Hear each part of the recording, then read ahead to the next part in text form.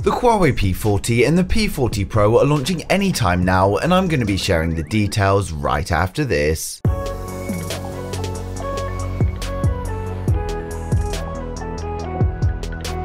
If you're new here and want to stay up to date with the latest tech, please hit subscribe followed by the bell.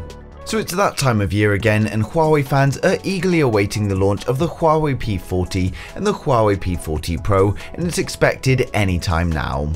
While leaks have been pretty scarce since my previous video on the HUAWEI P40, we now have a few more confirmations as well as news that it's going to be launching very soon.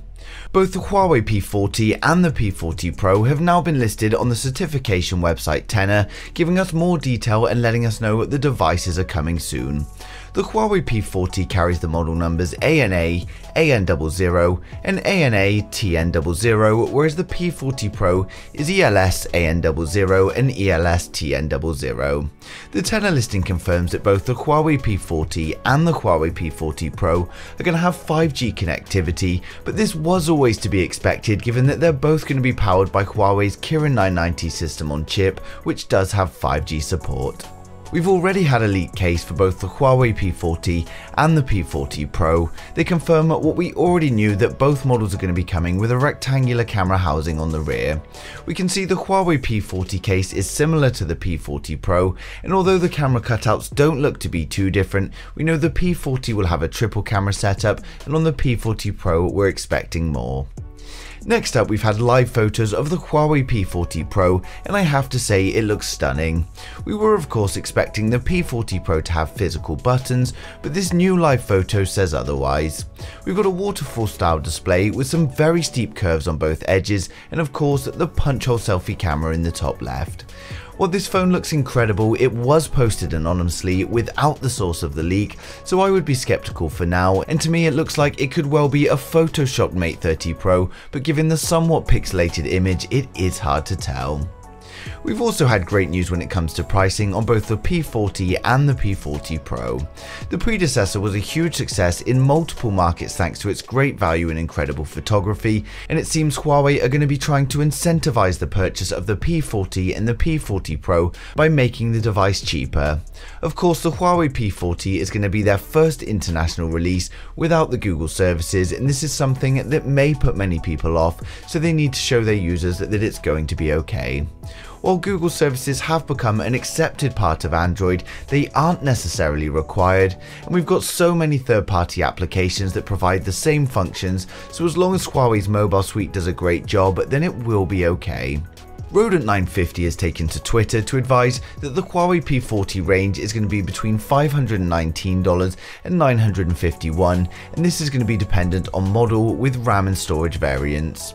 For those that missed it, we previously had live photos of the HUAWEI P40 Pro, and while it does look pixelated, it falls in line with the photo I showed you earlier. The photos appeared on Weibo, and they show us the front as well as the back of the phone. Now these photos were provided by Digital Chat, who has since deleted the images, but of course we still have them. While it does look like it could be the P40 Pro, it could still be another device entirely, or again another Photoshop, but we can see a dual punch hole camera in the top left with a very curved display. We've also had photo renders as well as more cinematic ones of the P40 Pro from popular concept artists such as Waka Khan, and the P40 looks incredible. There are leaks suggesting that we're going to get a HUAWEI P40 Pro Premium Edition, a HUAWEI P40 Pro, the standard HUAWEI P40, and some people are saying that there may also be a P40 Lite. The HUAWEI P40 Pro Premium Edition and the HUAWEI P40 are very similar in design, but the Premium Edition has an extra camera on the rear. Considering we've got so much information now, I'm going to run through the specs of all of the models to help you guys decide which one is best for you. We'll start with the HUAWEI P40 Pro PE, and this is the most premium edition. With the HUAWEI P40 Pro PE, we get a 6.7-inch full-screen curved OLED display. The display is going to be a Quad HD Plus resolution of 1440 by 3120, and this gives us 550 pixels per inch. As you can see, we've got the dual punch hole camera in the top left. The display is going to be curved on all four edges, and while there hasn't been any mention of refresh rates, we're expecting Huawei to provide a 90 or even a 120Hz display. The P40 Pro Premium Edition is coming equipped with an in-display fingerprint scanner, and it's going to be using Gorilla Glass 6 protection.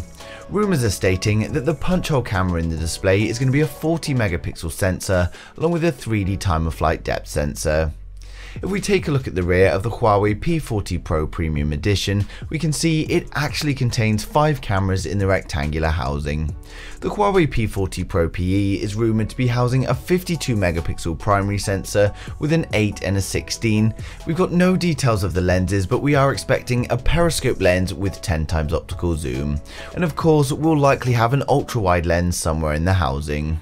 The HUAWEI P40 Pro PE is of course powered by the Kirin 990 system on chip, and that's coupled with up to 512 GB storage and 12 GB of DDR5 RAM. It's all going to be powered by a 4700 mAh battery with 45 watt fast charging using wires, and apparently an incredible 25 watt fast wireless charging as well. It's of course going to be running Android 10 in the form of EMUI 10, and it's going to be 5G compatible. Next up, we've got the HUAWEI P40 Pro. With the HUAWEI P40 Pro, we get a 6.5 inch curved display. It will of course be an OLED display with a Quad HD Plus resolution of 1440 by 3120, and it will be a 90 or 120 Hz refresh rate. It's reportedly going to have a screen to body ratio of 98%. We get a pill-shaped dual punch hole camera for the selfies. It's reportedly going to have the ultra wide angle as well as a 3D time of flight camera within this pill-shaped housing.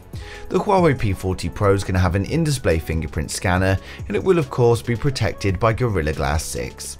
When it comes to the rear of the HUAWEI P40 Pro, we get a quad camera setup in the rectangular housing. Reports are suggesting that the primary camera is going to be a 52 megapixel camera that's also going to be using pixel binning technology to produce 13 megapixel photos in low light conditions. We're also expecting a 20 megapixel ultra wide and a 12 megapixel periscope and a 3D time of flight depth sensor. The phone's going to be powered by the Kirin 990 system on chip, which again is 5G compatible. Reports are suggesting a choice of 10 or 12 gigs of RAM, along with 128, 256 or 512 storage. It's no doubt going to be UFS 3, and there will be expandable storage options with Huawei's Nano cards.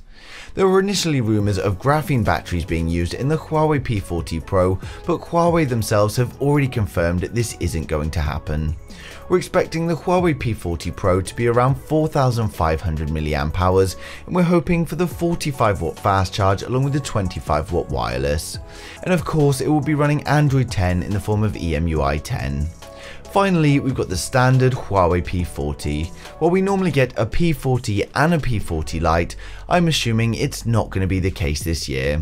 We haven't had any confirmations yet, but Huawei have added the P40 Pro Premium Edition, so the P40 is possibly going to be the lowest variant.